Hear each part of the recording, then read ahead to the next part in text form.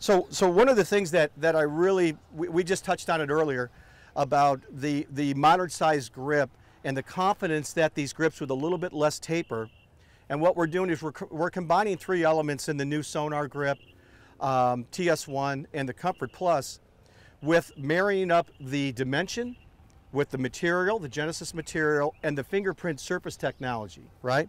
So what I try to do here is, because my right hand and my hands are working more as a unit, and I don't feel like I'm fighting my hands when I'm making the shot, I feel much more confident that I can just take the club back